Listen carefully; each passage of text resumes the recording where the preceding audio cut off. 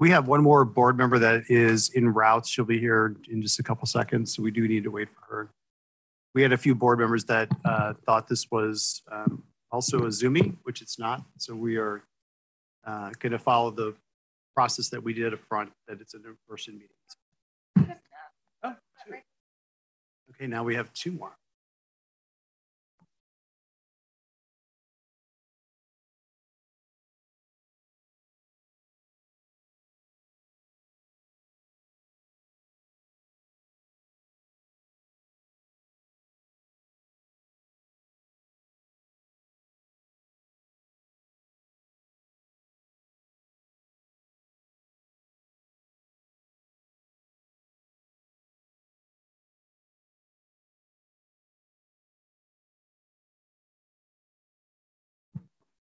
Great. Good afternoon. With the quorum present, the Maricopa Regional Continuum Care Board meeting is now called to order. Please turn on your microphones when speaking. The MAG public comment process allows members of the public to comment on items on today's agenda or on items that fall under the COC's jurisdiction. If you would like to comment at today's meeting, please fill out a white request to speak card located at the information table and give it to a MAG staff. And if you parked in the garage, parking validators are available on the information table. If you purchase a transit ticket to come to the meeting, please see a staff for ticket.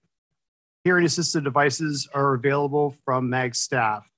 I would like to remind the board that this is an in-person meeting, and the meeting invitations that we have been given by MAG does not include drive time. So if we could go ahead and make sure we incorporate that.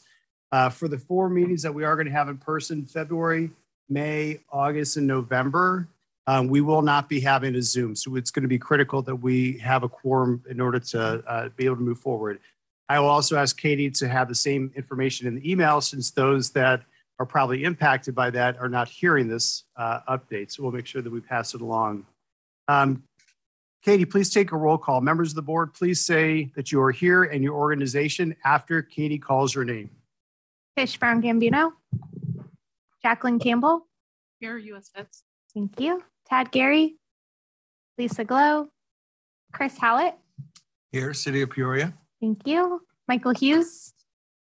Natalie Lewis. Here, City of Mesa. Thank you. Rachel Milne. Sean Pierce. Here, Maricopa County. Thank you. Charles Sullivan. Danielle Wright.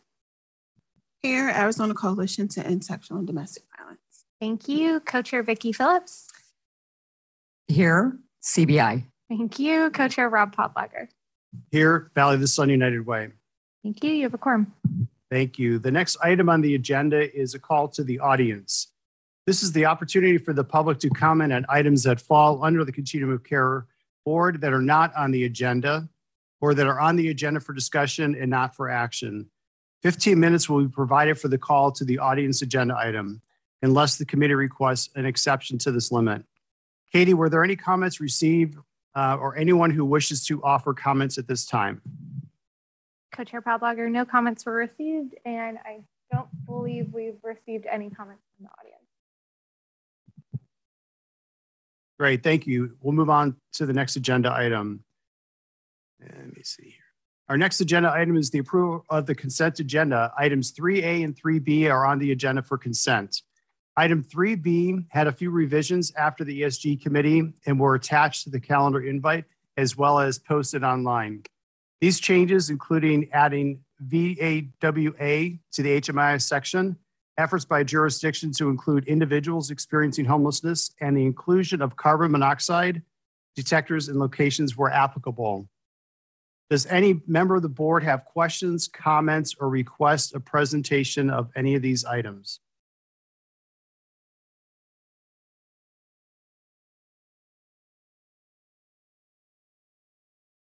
Great, with no comments, could I have a motion to approve the consent items 3A and 3B? This is Chris, I move. Chris, first, can I have a second? This is Vicki. Danielle, a second. Danielle, second. Great, thank you. Is there a discussion of the motion? Those in favor, please say aye. Aye. Aye. Those opposed, please say nay.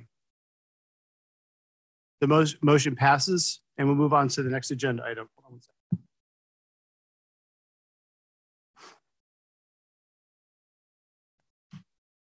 Great. So we're going to be moving item 5 out of order because we have a speaker that we want to be able to go ahead and go next. Amy St. Peter,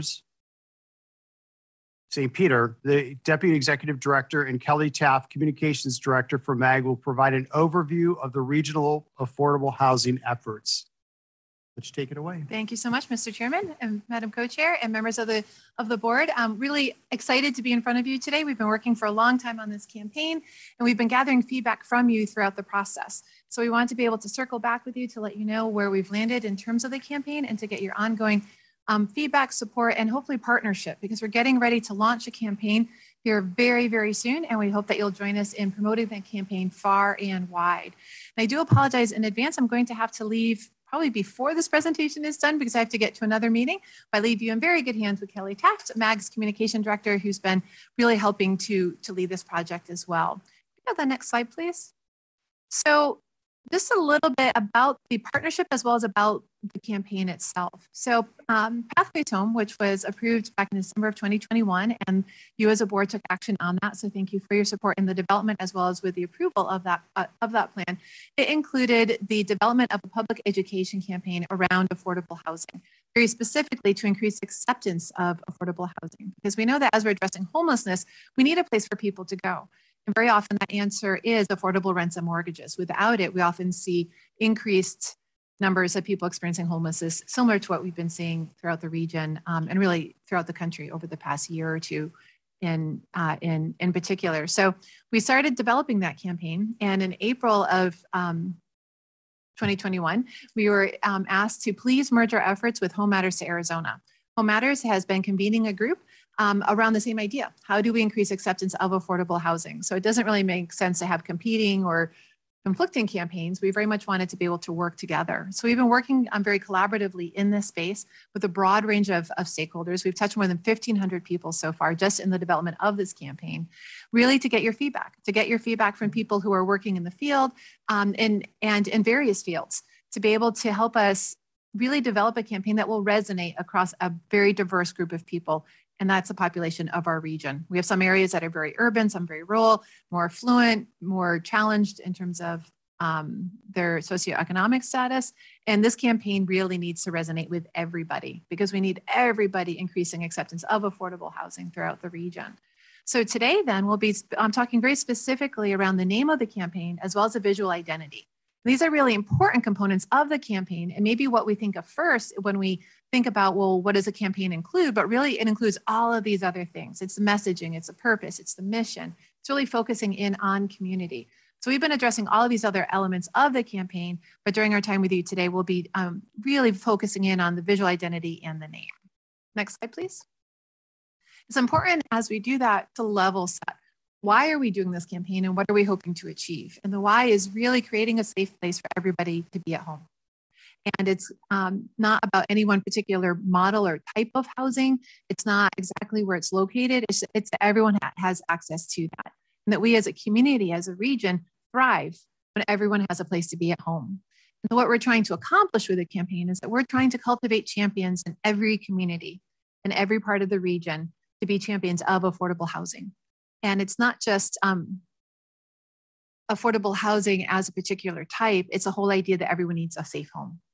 And in doing so, we can thrive, we can prosper more when every person has that, and we'll have fewer people experiencing homelessness because they have a home that meets their needs. And in terms of meeting their needs, that's financially, it's their level of ability, it's proximity to jobs and to school and to medical care. So we're defining that pretty broadly. Next slide, please. And so in the campaign, there's any different number of really valid ways to approach this issue. And in all of them, there's absolutely the sense of urgency. But you can communicate a sense of urgency with, hair on fire, ring the alarm bells, we're in crisis. And in some ways that's very true. It can also be kind of intimidating for folks though. So instead, we wanted to keep that sense of urgency, but we really wanted to convey the outcome if we're successful in this campaign. And so it's looking at how do we bring people together? It's really inclusive, it's approachable, it's personal, really clarifying kind of that sense of reassurance and joy that, if everyone does have a home, we're all okay. Like no one loses when everyone has a home, right? And so it's really trying to convey a very positive image with this campaign. to cut through some of the noise and some of the other approaches to this campaign. And then we want people to think too, because feeling is what really drives people to action. But then we want to cultivate some pretty actionable thoughts as a result of this campaign. And so the idea is that it's for all of us. It's not just for some of us. We don't want to come across with, kind of the finger out, the ruler out, saying, shame on you, you didn't support this. Well, that's not going to lead anybody to a positive outcome, right? So we want this to be constructive. We really want to engage people in a deep sense and to be able to talk about and demonstrate and get an understanding of that shared benefit when everyone has access to affordable rents and mortgages. Next slide, please. Next slide, please. And so the name, we spent a lot of time, a lot of very intentional thought about what do we call this? Understanding that people are coming to this conversation from very different places. And can we develop a name that's really inclusive and will resonate with that very diverse group of people? And so this is the process that we've gone through. We've analyzed names that are already being used. One, to make sure that we don't use them.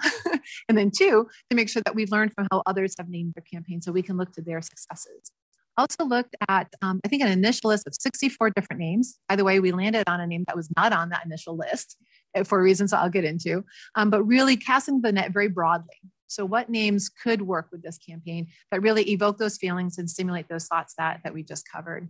And then adopting that new name. And the legal review there is really critical because with this campaign, we're going to be sharing this with all of you, with many people throughout the region and asking you, please promote this campaign. Please use these campaign materials. Please use these social media posts. We don't want to give you anything where there is even a hint of, well, maybe somebody else already has this. And will somebody else call me out and, send me a fine or a fee because I've used this and I didn't know that it actually belonged to somebody else. So we've had a much higher level of legal scrutiny on this because we are asking you to share it. Next slide, please. And because of that, none of those names worked. They're great names, love the names. We have public input sessions. Unfortunately, none of them passed that higher legal review. Next slide, please. So, but we wanted to keep all of your input and we wanted to honor your input. And so we took all of the thoughts that you had shared around those names and said, okay, if we're going to find a new name, we want it to still abide by and honor the input that's been previously given. Next slide, please. So this is our name. Home is where it all starts. The reason why this passed legal review is because it was trademarked back in 2014 by Home Matters Arizona. So one of our partners, they've had this trademark for a long time, but they've not really fully utilized this name. And so they are letting us use it, which is fantastic. And so home is where it all starts. And you can fill in that sentence. So like home is where? Home is where I find love. Home is where I feel safe. Home is where I can thrive and prosper. So you can fill that in with any number of different answers, but it all starts with home. So again, it's that positive, very constructive approach. Next slide, please. And great. And so these are some just additional thoughts with it. It can convey different meanings, but they're positive, right? And so we really want to be able to invoke that whole diverse breadth of what this name can give to us. Next slide, please. So this is just an example of how we might use this in the campaign. When we have the toolkits developed that we'll be sharing with you, we'll have all different manner of different messaging around this name using it. So you can really take a look at it and decide what will resonate best with your particular circle of influence and then use that accordingly. Next slide, please. At this point, I'd like to turn it over to Kelly Taft, and I apologize, I will need to step out, but you're in very good hands with Kelly. She's been really at the leading edge of all of this development. And if you'd like to speak with me personally after this, please don't hesitate to reach out. I'd love to continue. I'd love to be able to continue this dialogue with you. Again, thank you so much. All of you were such an important part of developing this campaign, and we hope to be able to continue as we hope to continue partnering with you then as we launch this campaign next month. Great. Thanks, Amy. So now we get to the second exciting part of the campaign, and that's the visual identity, which includes the logo, the fonts, the color palette, and the other visual elements. So this is just a reminder, I'm not going to read through this slide, but of the advice that Catalina gave when we presented naming options that are also true for the visual identity. What our target audiences know and believe about this campaign will be created not just through the name and the logo, but for all of the campaign's actions and messages. So as you're processing this slide, just want to go over a few of the things that the core working group had in mind when they were developing the identity. They wanted a logo that demonstrated depth and nuance and was reflective of the campaign messaging. And because of this, it was decided early on that they didn't want any kind of an abstract logo. They also wanted to ensure that the logo conveyed positivity without being overly optimistic, because it is a serious topic and we wanted to also reflect that seriousness. It was also important that it include elements of the home where we all live, which is the state of Arizona. So we really wanted it to have just some regionally appropriate look and feel in terms of where we live in Arizona. You can change the slide. So here is the logo. It's when you take a close look at this, I'll just tell you a little bit about the elements of the design. The icon on the left-hand side is intended to give the effect of peering through a keyhole. The keyhole motif has rich meaning. It's the entrance, it's the start, it unlocks a new beginning. And of course, it relates to the concept of home and the literal physical structure of a house or an apartment. The icon is made up of mostly contoured and curved lines that we feel are very organic, more comfortable and approachable, as opposed to something that would have straight or sharp lines. The interior of the keyhole is meant to evoke a quintessential Arizona scene, highlighting our shared home. This reflects our key messaging point about being in this together, that we all have a stake in addressing housing affordability. The colors we feel are bright and joyful, with the mostly warm palette that leans into the gold, orange, and brown tones. The sky has gradient shades of blue. The overall effect is one of, and it wasn't intentional, but we started recognizing that it kind of is reminiscent of a stained glass window, which we also felt evoked feelings of hope and wonder and brings us back to some special places in our lives.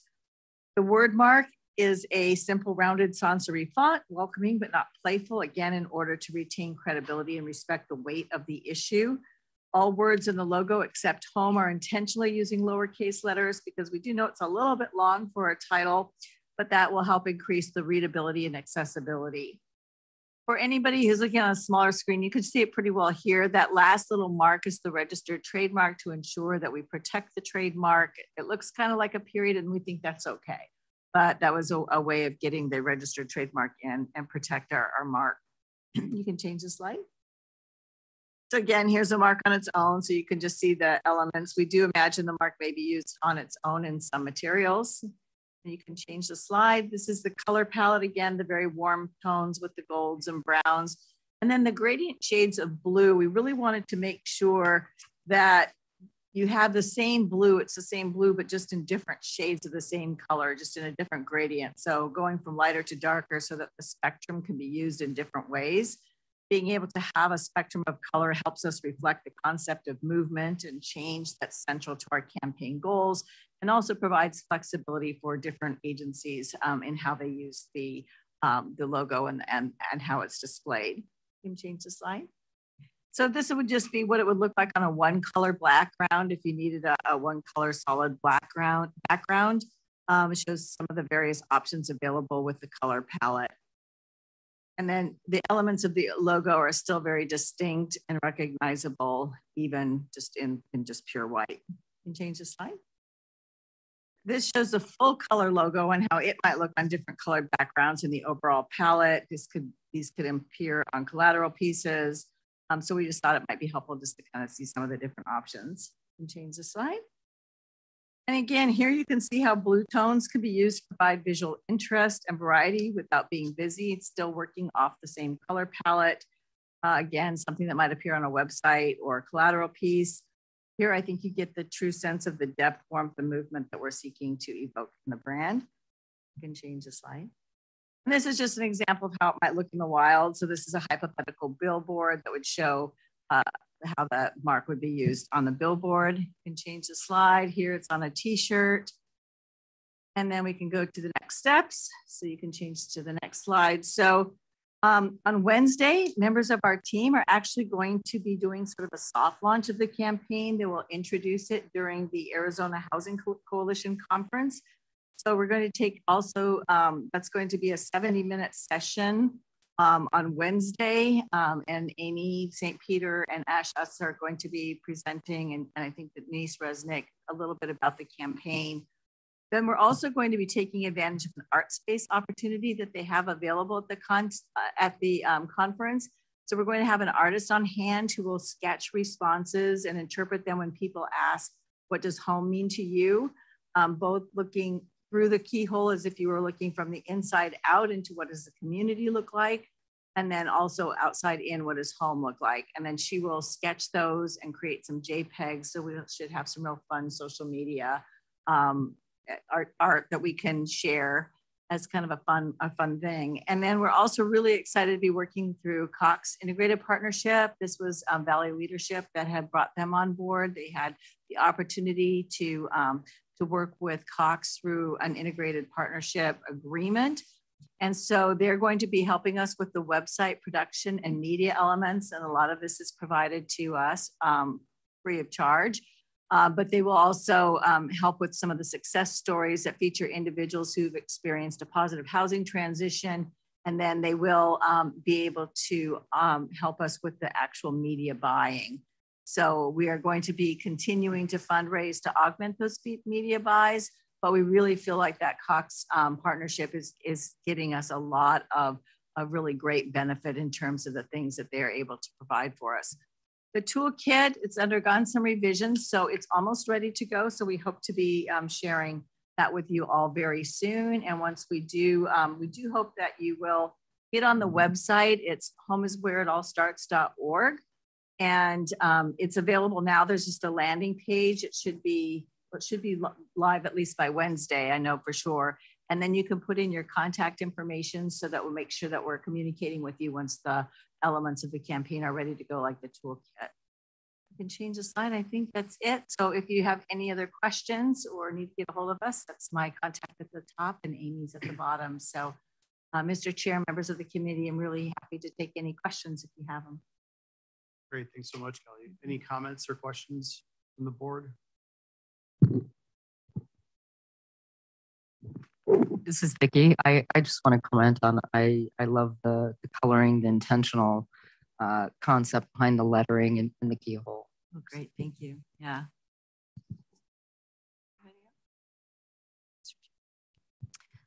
Thank you so much for that presentation. And I know there's been a ton of time and work and effort to get to this point. And I agree with Vicki, the colors, and I like the name and everything. The only question that I have is, you know, our primary focus and purpose was to help introduce and dispel misperceptions about homelessness and people experiencing homelessness. And I just feel my gut in this is that this is about affordable housing. And so I don't know, that was just my initial gut. So I just wanted to put that out there and just see what you think, or if you guys had that conversation, or if you were purposeful about that too. Mr. Chair, members of the board, point well taken. But I think where the core working group has landed is that one of the key goals of the campaign is to change the narrative around affordable housing. So when you get the toolkit, you'll see, unfortunately, affordable housing carries with it so much baggage. So we're trying to find other ways to communicate that message, such as affordable rents and mortgages, and really focus on the way that the community can come together to reduce some of the NIMBYism that exists, to provide some cover for our elected officials who are at council meetings when these issues come before them and the board. And so it's really, I think the overarching goal of the campaign is to really change the narrative surrounding homelessness and affordable housing, and to tamp down some of that opposition. So we do think that, you know, with the success stories that we focus on, I know the regional council really wanted to use real photos and show an accurate picture of homelessness in the region. So when you do see the website right now, it's populated with a lot of stock photos, and we hope to change that very quickly. So we're working with a couple of other organizations to try to get some of those real personal stories that are there. If there are other goals that you think are really important for the campaign, please share them. I'd love to hear them. I think that, you know, one of the benefits of this campaign is we're hoping that it includes flexibility, so that whatever agency that you're with and whatever your specific goals are, that this campaign is flexible enough to still communicate under that umbrella and still adapt it to the needs of your individual organizations and nonprofits and whatever your main interest in. But if there's a different focus, please let us know and we'll see if we can add some of that messaging. Yeah, thank you. I just think if you could give us some tools within this that is a lot more geared toward that issue of homelessness, I think that could be very helpful. And maybe that would be enough. Yeah. Like, can I also add, Natalie, I think when this group originally started, there was both homelessness campaign and affordable housing campaign. And in looking at both directions, there was more like emphasis around the affordable housing. And I don't think the homelessness campaign is off the table right now. I think it is kind of a both and, not necessarily a this through that either. So I think there is still conversation about this and talking about how do we also dispel myths? How do we start to talk about homelessness in a different way? And to Amy Schwabenlander's credit in the audience, we had a long conversation last year when this started, is like, if we're spending so much time talking about homelessness and not about home, where are we off, I guess, of like, can we spend so much more talking about home since that is the solution? So I think we're still working on this and just figuring out what does that look like on a more robust level too. I kind of echo what Natalie's saying. I think if the toolbox can include application, I like the word of it all, but I think you have the whole housing continuum, right? Home is a whole continuum. And I think that's the important messaging. This and by itself will never go anywhere without an educational campaign to go with it to explain what part of the continuum are we talking about for a home. And that's going to be key, I think, in every application. So having a very extensive, robust toolbox or toolkit that we're going to develop that covers the whole spectrum, including missing middle and everything, I think all of us are going to be able to need to rely on that. Great, thank you. Any other comments? Really appreciate that. I know a lot of work and time goes into this, and it sounds like this is going to be something that can evolve over additional feedback. So appreciate your time today, and thank you for the update. Thank you. And we'll make sure that we carry some of those comments back to the board. And can I just ask one last question? I'm sorry. Of course. What's the next step for this? Are we going to take it to the MAG Management Committee and then to the Regional Council? Is that where this is headed? Yes, we're going to be doing, we're going to be updating this presentation. We are scheduled to go to the Human Services Technical Committee next, and then I believe Management Committee and then Regional Council, because they have not seen the final name and logo. So that will be a piece of it, but we also will be talking even in more in depth in terms of the next steps of the campaign. So we are hoping to get that toolkit done by the end of March. And so as we go into those meetings that we have that ready to go. And then again, we're starting to try to collect people's information so we can kind of start getting some of those champions who are inspired and cultivating those champions who can assist us.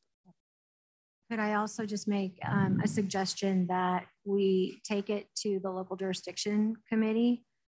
Because I know you've spoken to all of us kind of individually, but this would be a good way to get that group and that good kind of conversation and make sure it's going to meet our needs, to Chris's point. And maybe even the people with lived experience committee as well, just making sure that our committees are really weighing in and feel like I want to know that they feel really comfortable and confident, because this could be something and a brand that we have to live with for a very long time. And we want that. We want that. So we just really need to make sure we've got that buy-in. And Mr. Chair, members of the board, I think that Amy's scheduled to do the local jurisdiction committee coming up right now. Great, thank you. Okay, let's move on to the next agenda item. So the next agenda item will be updates. In an effort to have updates go out to as many people as possible during board meetings, updates will be included in the newsletter, as well as there is a newsletter archive page available on the MAG website under the resources and training section. During the legislative session, we will continue to hear updates on legislative activity. And with that, I'd like to welcome Dylan Belmont with MAG to provide an overview of the legislative activity. Dylan, you're up. Thank you, co-chair. As we all know, the Arizona Housing Coalition Conference is happening tomorrow and Wednesday. So in lieu of Joanna Carr, I'm going to be providing a brief impromptu update. There are, like, of course, a ton of bills related to housing and homelessness at the legislature this year. But today I'm just going to focus on the Housing Coalition's outlined priorities. In general, there have been a lot of developments recently because crossover week just occurred. So there were like a few housing related bills that didn't receive a hearing in their original chamber before passing over. So the first of these is related to the Housing Trust Fund. The main bill that was being watched, SB 1465, it was going to identify a few other alternative sources for regular deposits into the Housing Trust Fund, but it did not receive a hearing. So it's effectively dead. However, there is a bill that did pass through its Senate committee, SB 1541, that does annually deposit 55% of unclaimed property sale monies into the Housing Trust Fund. So next step on that, it's just awaiting a full vote by the Senate. But it did receive bipartisan support when it was heard in committee. So more info to come. And then even beyond that, there is still talk of a one-time deposit into the Housing Trust Fund that'll likely be part of budget negotiations in the coming weeks. The next priority area for the Housing Coalition was the teacherages bill, the one that would make employee housing available to school districts outside of those rural areas. Kind of a similar situation to that first Housing Trust Fund bill. It was never put on an agenda in the Senate. However, there is still talk of like between stakeholders of finding another way to get that through, whether that's a strike everything amendment. So I would expect more discussion on that as well. And then one more that kind of falls in that category, the bill HB 2318 to expand the state low-income housing tax credit. Similar situation, was not heard in its initial chamber, but yet again, there are still discussions on a strike everything amendment to see if it can get through. I will say that the Governor Hobbs has very recently affirmed that she intends to make that tax credit permanent. So, future developments are pretty likely, whether it's through, this legislative session or one to come. Last bit of news is the DES Homelessness Coordination Line Item Bill, SB 1462. That one did pass through all of its Senate committees, including appropriations. So that one too is just awaiting a full vote in the Senate. And those are all of the priority bills. Of course, there's dozens of other ones to go through, but just one other brief thing I want to mention is that the Housing Coalition did set their day at the Capitol for April 19th. So stay tuned for more information on that if you're interested in attending.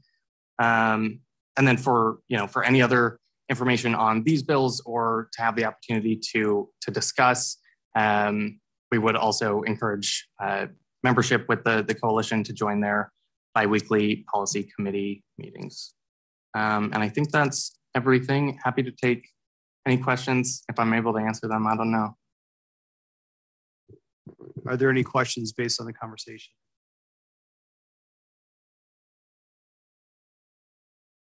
Just a question, and I apologize if this shows that I'm not well informed, but do you guys go down and actually advocate for different bills, or are you just there listening and recording and kind of watching how things go?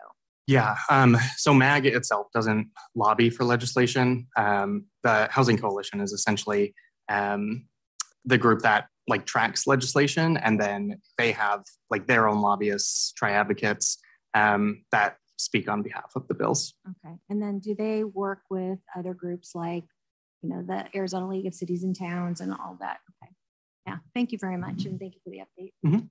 Ellen, can I just add to that? So the Continuum of Care as a body is not a body that can advocate, but do encourage every individual member, as long as it is okay with your organization and you as an individual, to act on any of the bills. And this is really just a education piece, but really encourage you to advocate through those different avenues. Great, thank you. Dylan, thank you for pinching in on that. I see you're going to be up for other conversations. So perfect, let's move on. So Cleo Warner, Human Services Planner with MAG, will provide an overview of the quarterly homeless trends report. Cleo?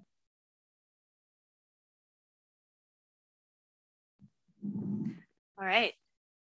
So here on the screen, we have our most recent homelessness trends report. This is covering Q4 of 2022.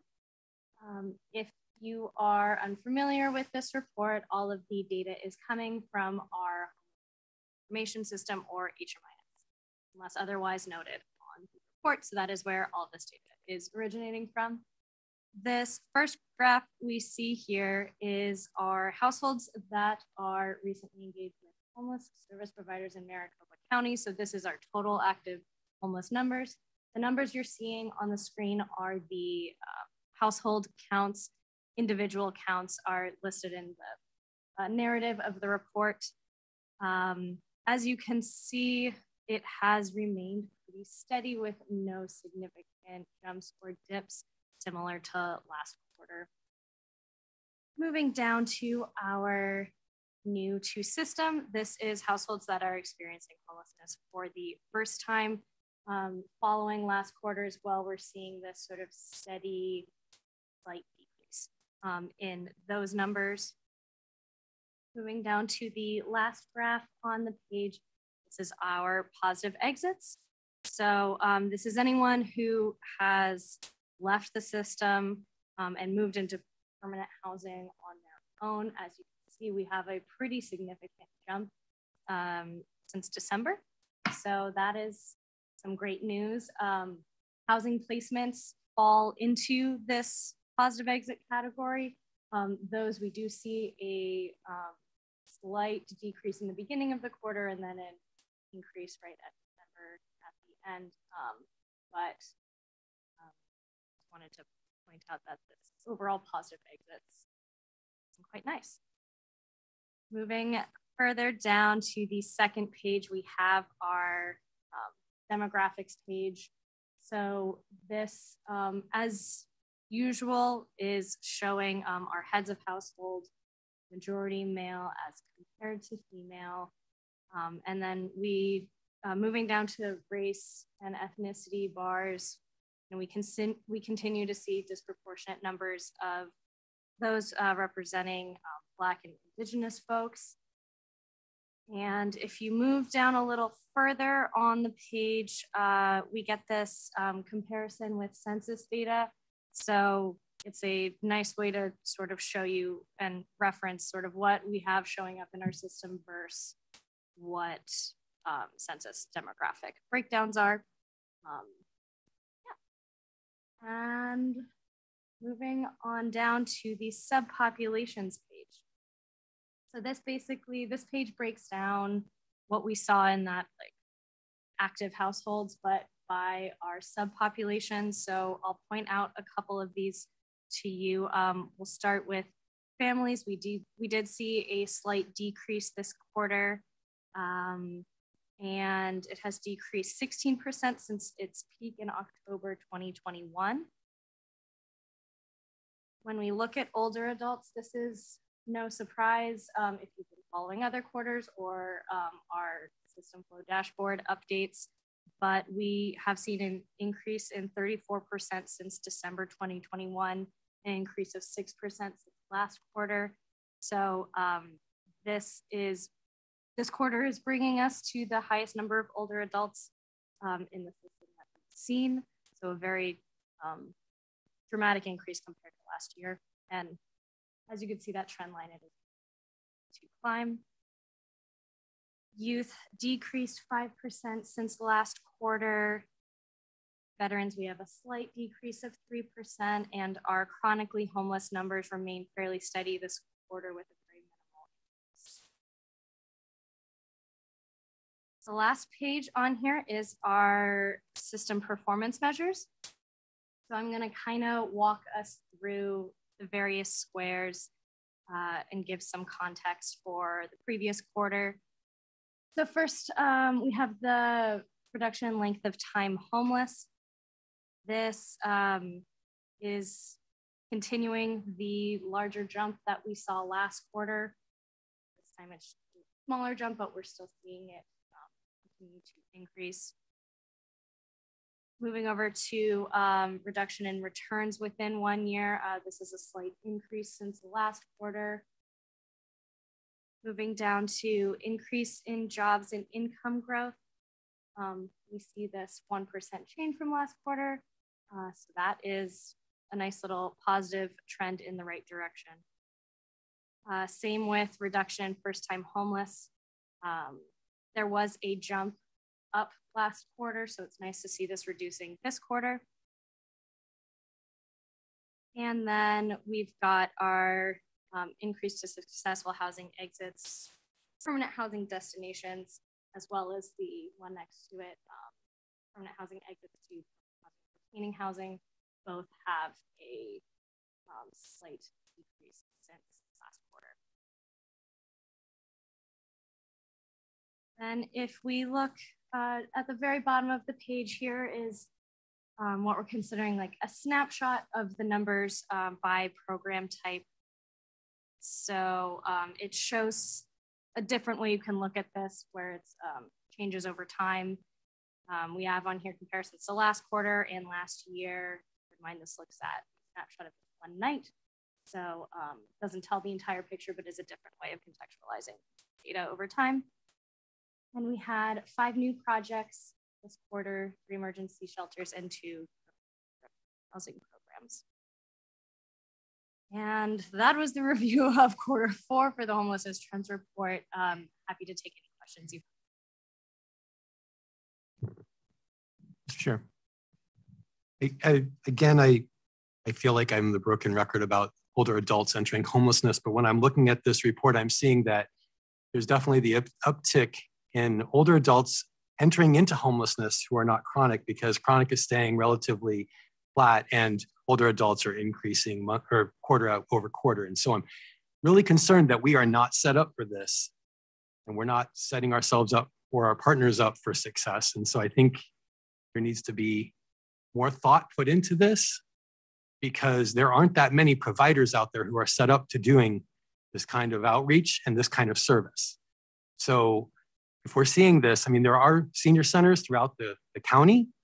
There are access points at various places. So I would encourage us to rethink our strategy on older adults experiencing homelessness, as I have a feeling these are folks who have been in the woodwork who are now coming out and have no other options.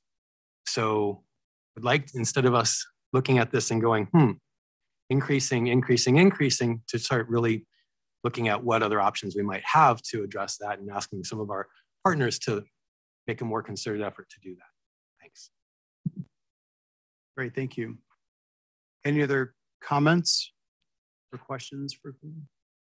Go for it. Natalie? Sean, thank you very much for that comment. I was wondering, as it relates to seniors, but also as it relates to newly homeless, have we looked at the eviction rate side by side to see if there's synergy there, and are they the same? Just to show the trends are. That would maybe be a question for Katie, to see if that's something we've covered. I think the challenge that we had is our numbers have increased even throughout the eviction moratorium. So we're seeing evictions back to pre-2008 levels. The pro con of looking at evictions right now is we had a great law getting past the sealed eviction records. So we're still at kind of a little bit of an unknown when it comes to eviction filing. So now about 40% of evictions do get sealed. So filings are at a higher than 2008 level. But if Taylor, if you scroll back up to that new on the bottom of page 1, this graph a little bit further up, that orange one, this has stayed relatively stagnant, and actually our eviction records are going up right now and not coming down. So we're seeing a little bit of a disconnect. We do know anecdotally that we tend to see evictions happen and then maybe later people come into homelessness. It's not an immediate thing, but really looking at what is that correlation? And anecdotally, we can say that a lot of folks that apply for eviction assistance don't necessarily make it into the homeless response system. So I think there is a lot of unknown, and this is why we're working with further data to say, how can we match data on a longer term project? But we would expect that trend to go even further dramatically up, and yet we're seeing a decrease. I was going to echo what Sean mentioned also. At US Vets, we see a significant increase in veterans coming into our program, and we just have a struggle trying to find somewhere to place them for several different reasons. So that is something too I'm very passionate about, trying to find additional resources or solutions to house those individuals. But I was also wondering if there's any data on like point of entry, like areas that are the most populated, I guess, for individuals coming into the homeless system. I'll probably have Katie follow up this response, but the level of data we have on that is really in terms of like where our outreach teams are. And so sometimes that data is just as robust as how many outreach teams are out there talking to people and how often they're talking to those individuals to actually get them in HMIS and get that information recorded. And then I'm not sure if we have any recent numbers on like access points compared to outreach teams, like where they're like, are you wondering where like they're entering physical locations or just like getting captured in a report like this? Okay. So then, yeah, I would say, I don't like those numbers divided by region. I don't know how robust that is. We can definitely pull data for you. I think we need some more follow-up information as to what you're truly looking for. Like, are you looking for people touching outreach teams versus an access point versus a shelter, or kind of what is that breakdown that you're looking for? Because that all of those folks that I just mentioned are going to be captured in this report. So you're looking at like what percentage is entering a shelter versus an outreach team. Okay, we're happy to pull that. Great, thank you. Any other questions or comments? Okay. With none, then could I have a motion to approve the homeless trends report? Motion to approve. John first, thank you. Can I have a second? I second. Rachel, second. Great, thank you. Those in favor, please say yay. Yay. Yay. Those opposed, please say nay. Great, the motion passes. Thank you. We're going to move on to our next agenda item. Dylan Belmont, Human Services Planner with MAG, will provide an overview of the performance standards criteria that has been discussed in the committees and ask for feedback from the board. Thank you, Co-Chair. Yeah, so brief introduction. As you can see on the screen, we are in the development of some performance standards, which kind of aim to further break down those system performance measures we saw in the previous report provided by Cleo.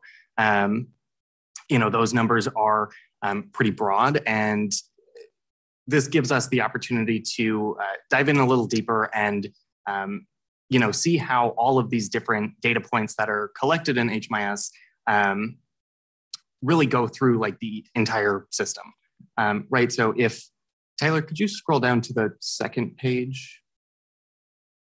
These are like the criteria that would be collected, but the full document would look something like this, right? So you have all of the criteria and then broken down by different like project type. It'll show you the average of the system. So that way, like individual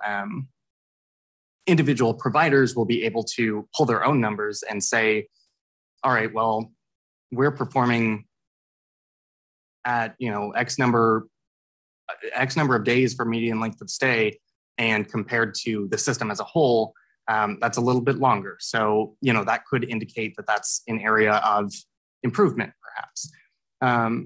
So we don't have the metrics yet. That'll come at a later date. So right now we're really just focused on making sure the criteria included in the performance standards really represents, what the community is prioritizing, what's deemed very beneficial. So I think I will leave it at that. We are looking for any feedback. So if anything seems off or needs further clarification, please let me know. And then, like I said, full report with metrics included are to come. Great, thank you, Dylan. Are there any questions, comments, or feedback from the board? Dylan, across the top, when you're SO, I guess is what, street outreach, and then you have emergency shelter, I think overflow, traditional, and enhanced. What are those definitions in general? Just give me some examples of what each of those categories would be. Yeah, for sure. That is a great question. Thank you, Natalie.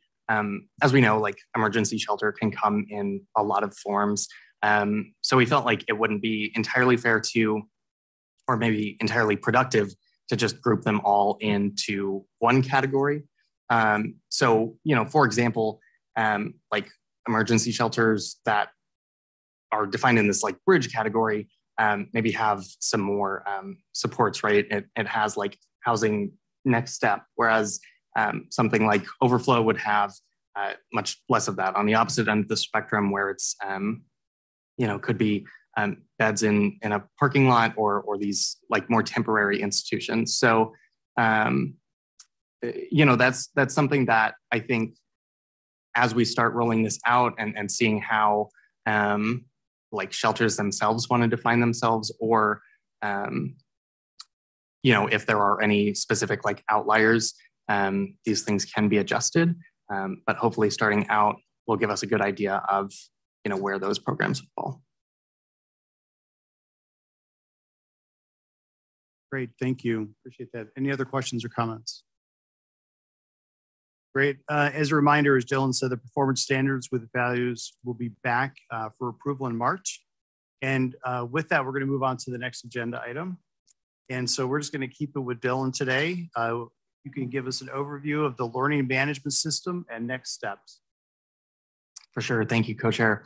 I am so incredibly excited to bring this to you all. Not that data isn't super fun, but I don't know, maybe this is just a little bit more exciting. As many of you may know, the Continuum of Care, one of its roles is to provide training and technical assistance to the community stakeholders, local governments, a whole bunch of partners that make up the COC. And for a long time, our methods, we've had in-person training, virtual trainings, but in terms of archiving this content, making it truly accessible and available, there's been plenty of room for improvement, right? Like we want a standardized system where everyone knows where to go to find this information. And so the proposal in the works right now is, partnering with a software for a learning management system, where, we'll sort of be able to have this centralized location. The main benefit, I would suppose, is anyone in the community looking to find information would have this source. We have trainings that we currently partner with agencies on to develop on topics like our COC policies and procedures, or what do frontline staff need, right? Do we need to learn about administering VI SPDATs or diversion? So there is, a ton of opportunity for making this really fleshed out. And we'll definitely have more information to share at the next board meeting, but just wanted to put this out there to see if anyone has, any specific ideas they want to see implemented, or just any further discussion to take this further. Katie, did I hit every point? Am I missing anything? I don't think so. The other element of the learning management system that I think is going to be really critical is that we are not going to be able, I think we've brainstormed over 200 trainings in partnership with the other two COCs. There's no way there will be 200 trainings available in the next 3 months, but really kind of getting to that robust process. City of Tucson and TPCH already has a variety of trainings that are available that will be immediately adopted into our learning management system, but then continuing to build that kind of portfolio of trainings over time. And then working with the other two COCs to figure out what are highest priority trainings versus lower priority trainings to be able to get folks up to speed. Great. Any questions or comments? You said dad is not sexy, but fun to. Well, I know personally I'm a visual, so would be excited to see. It's always great to be able to share information across from other COCs, so to be able to incorporate that would be great. So thank you for the update. And with that, we'll move on to the next item. Sorry, Dylan, you're not up for this one. Great. Katie's That's going to provide news. an overview of the project plan for the annual gaps analysis based on discussion from the strategic planning sessions. Katie? Thank you, Co-Chair Podlager. Taylor, if you could scroll down, we're going to just jump straight into the action steps. So this has been a series of conversations with you all at your strategic planning as to what you want. This is required annually as part of the continuum of care to do an annual gaps analysis. And so just want to walk you through a project plan for kind of next steps. So step one being identifying the current state of the homeless response system. This is really going to be analyzing a lot of the data that Cleo just presented to you all, really getting a handle on inflow, outflow, how many people are active within the system. The next step, reviewing our local strategy inventory. This is really building off of our past annual gaps analysis that we did in 2021 and our SWOT analysis that was done in 2018 to figure out what gaps have we overcome and what have we not overcome and still have gaps in our system.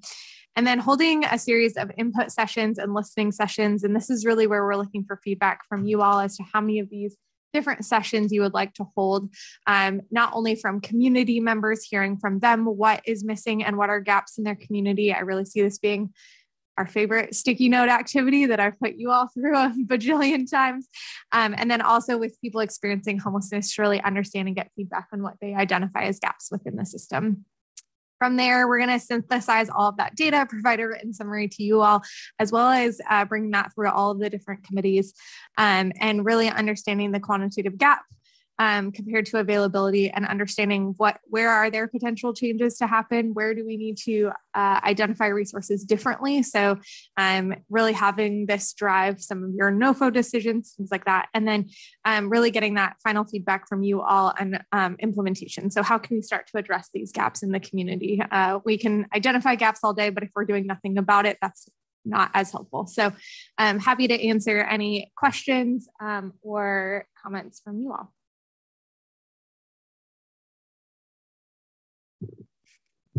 Natalie. Thank you, Katie. So given the conversation today about seeing more and more seniors going into homelessness, will that be automatically, given the conversation, will that automatically be included in the gap analysis for additional conversation? Okay, good, thank you. Mr. Chair and Katie, could you just give us some examples of how past gaps analysis how those have influenced like the NOFO or some sort of like concrete example, so as a new board member I can understand what we'll be looking at? Yeah. So past gaps analysis have identified less NOFO for this example that I'm thinking of, but the quarterly trends report and the system flow dashboard really came out of the gaps analysis. We didn't understand the data as robustly as we needed to. It was not tangible and understandable to the general public. So that's where a lot of some of the system level things or processes have come out of. As far as NOFO specifically, last year there was conversation about do we better identify seniors? So that was like a conversation specifically among board members. Sean, I think maybe you're okay. About should we be prioritizing like a seniors project? And ultimately the response was that yes, it is potentially a local priority, but in how do we weigh kind of both and so a lot of the conversation specifically about seniors is we need further investigation and understanding of this population and their needs because it's not going to be PSH in our community. And so Haley hosted a senior listening session to really understand those needs and how do we identify those. So I think I'm not coming up with a tangible example of how it would impact NOFO, but I think those are some of the examples that Yeah, no, that's great. I just want to know Put into like, what are some of the things we've done in the past once we got the results of that analysis? Great, thank you. Any other questions or comments? Perfect. Thanks, Katie. Appreciate that. And with that, we'll move on to the next agenda item. Do board members have any action or discussion items for future meetings?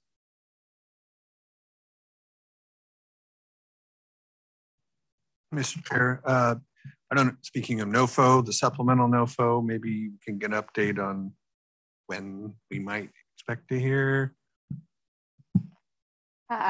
Chair Logger, Chris, we have not heard anything different. So as soon as we do hear, we will send out an email out to board members as well as community members.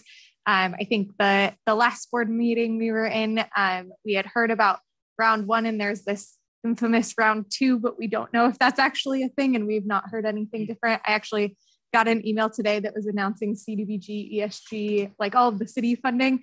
And I like stopped our internal meeting immediately and was like, COC money, and we weren't included. So our guess is as good as yours at this point. Thank you. So it sounds like we'll hear in real time, whether it's at a meeting or in between. Great, perfect. Any other discussion items for future meetings? No? Okay, great. The next agenda item is comments from the board. Is there anyone on the board that has any other announcements or events that they would like to highlight?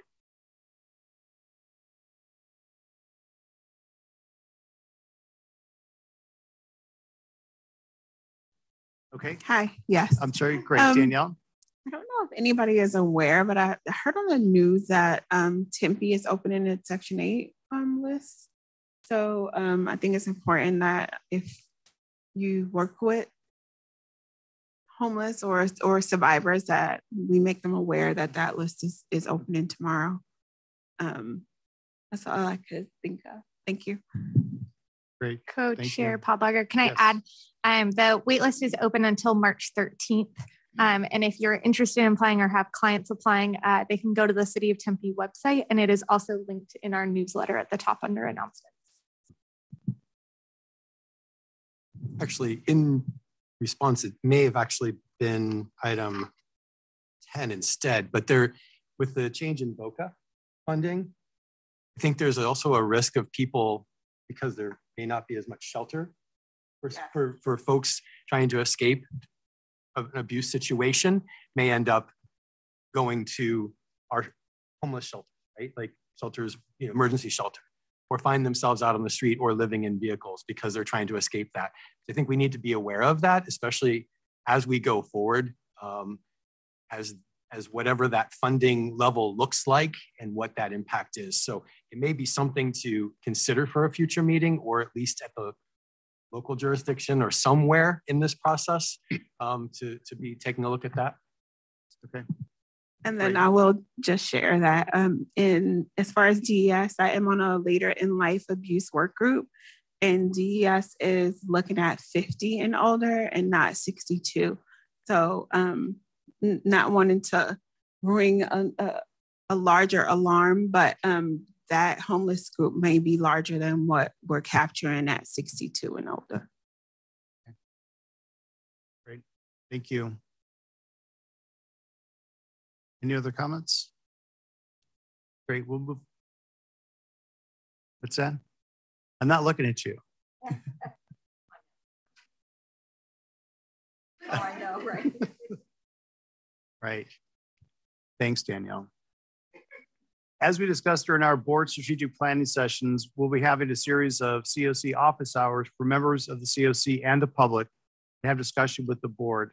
The first session will be Monday, March 20th from 2 to 4. And if you haven't board already received the invitation, it will be sent out to you today.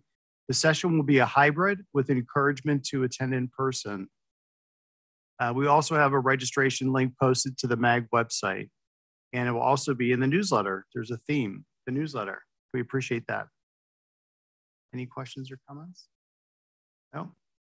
And as a reminder for everybody today, please sign in if you have not signed in as of yet. And with no further business, the meeting is now adjourned.